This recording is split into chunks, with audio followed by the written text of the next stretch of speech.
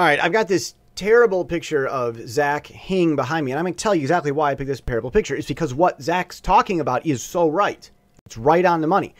He was talking about how there's too much polished stuff in media.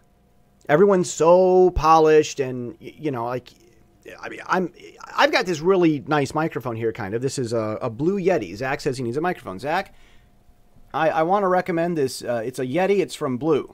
There you go. So here I am talking in this nice microphone. I've got these headphones on. Actually, this is not so I can listen to myself. I know what I sound like when I talk. A lot of podcasters, radio people, they have headphones so they can hear what their voice sounds like. That's what that is. I don't need that. I've done enough podcasting. I've done enough recording that I know what I sound like on the microphone. I know. I can see I watch the wave in front of me while I'm recording it. But I'm not wearing this headset just to look good. Now, I got this microphone. Now, he's going to talk about in a minute about how we don't need good microphones. And here I've got a good microphone.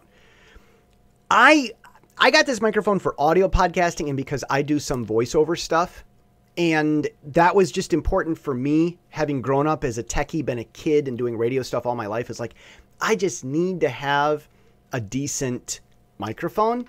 You know, like I've done audiobooks. I recorded the Book of Enoch. I recorded my own translation of the Book of Revelation. Like I've done this stuff, and that was important to me to have this. But we don't need to have good quality microphones all the time. I'll still go outside and do live streams, or I'll do video recordings with my phone outside. That's fully fine and okay. And that's one thing Zach's talking about. Now you see this terrible look on Zach's face here? He actually started talking about in this video that there's too much of this polished stuff, and there's this polished media, super nice camera, and people want to see real. And so I hit the space bar to pause it, and that's what Zach's face looked like. Now, this is a thing. In dirty photography, like the photographer that wants to be mean to people, it's a skill where they'll get the camera and they'll snap the photo at just the right moment where the person's in the middle of talking and it's like you catch him at that awkward moment where he looks like an idiot. All of us in our normal talking, as we're moving our mouth and face and we're blinking and we're doing different things, like at any moment you could freeze frame our normal talking conversation, and most of the time, if we just stop there, we do look like idiots. That's almost everybody all the time. And I think that the general public is figuring this out, but like a lot of these terrible pictures in newspapers, Drudge is famous for grabbing these terrible pictures of politicians, even politicians that he likes. The pictures of Hillary Clinton, like, that's not normal Hillary. We all look like idiots at times in just normal conversation, and it's a dirty trick photographers play to snap that moment where it looks like a freeze frame, but it's not. It's part of conversation. I'm kind of waiting for public to figure that out. That relates to what Zach's talking about. Here, I'm going to play what he's talking about.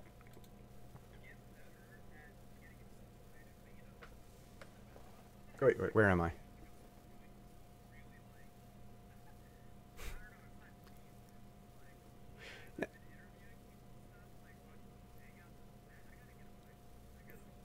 Maybe not. Maybe. Wait, hold on though. His guess.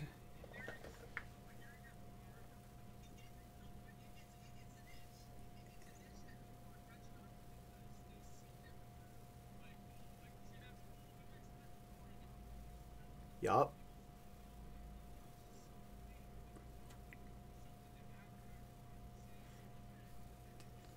It's too polished. We're too polished. He's right.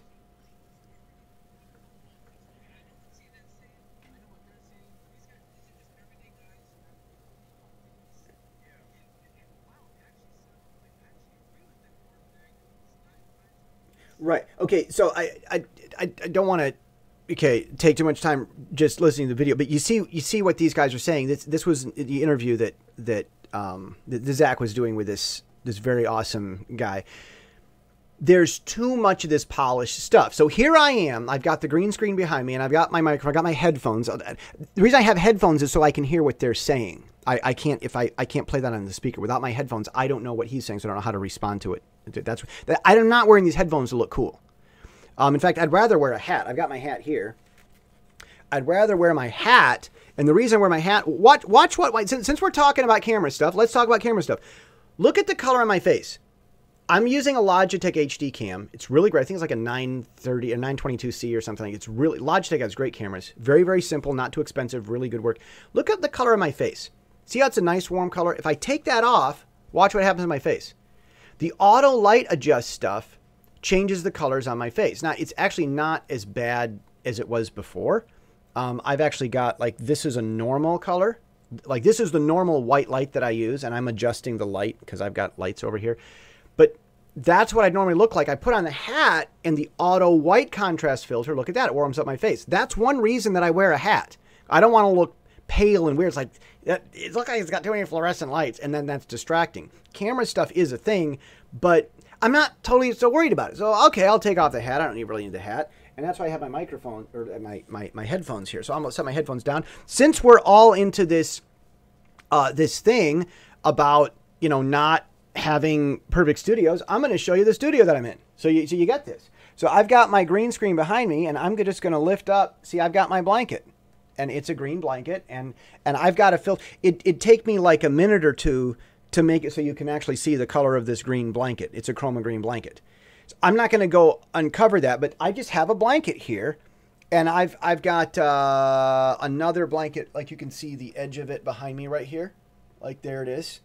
I've got two blankets, and I'm just here in my little studio, in my little apartment, and I don't have this green thing because I want to impress anybody. I have this green thing so that it's a green screen, basically. It's a makeshift. I mean, every green screen is a makeshift green screen. Get green behind you and then go. I don't have this to try to impress anybody. I have this so that I can play the video and I can talk about it all at the same time. Like, I'm not into all that. Well, those are some thoughts I had about what Zach was doing, and I think he's awesome. I think he's right on the money. Zach, if you get a microphone, I strongly recommend Blue. This is here it is, Blue. This is a Yeti. Snowballs are also okay. I'd love to get a snowball for traveling because I travel and then I can do podcasts on the road. For me, I have a good quality microphone because I do voiceover stuff, and I grew up with audio, and I just personally, I want to have good audio. Maybe it's a problem that I have. But we don't always need microphones. My first podcast started with a cheap little microphone. Where is my cheap little microphone? I want to show you my cheap little microphone I started with. Like, I started my podcast 10 years ago with this little microphone. And I had 100 listeners. Now I've only got 50. Of course, they were all friends in the beginning, and they quickly stopped listening, so maybe it didn't matter. But I did podcasts for years with just this cheap little $15 microphone. So it's true. You know, I've done it. You can start with anything.